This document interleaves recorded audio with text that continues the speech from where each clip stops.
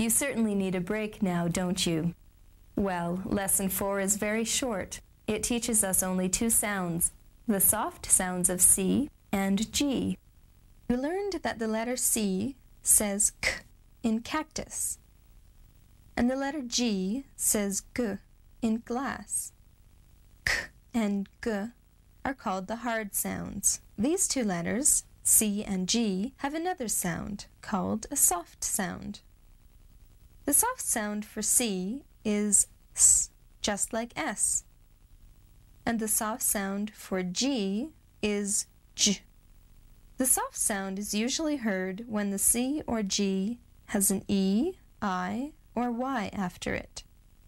For example, C says S in city because the C is followed by I. G says J in gem because the G is followed by E. Let's look at some more C and G words.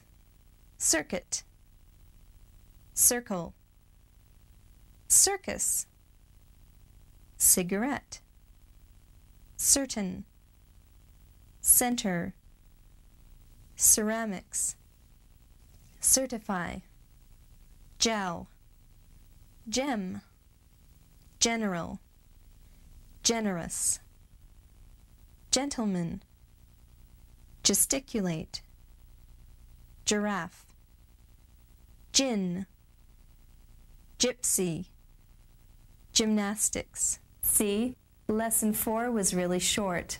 Still, take as much time as you need to review the two entries you learned so far in Lesson 4 before moving on to Lesson 5.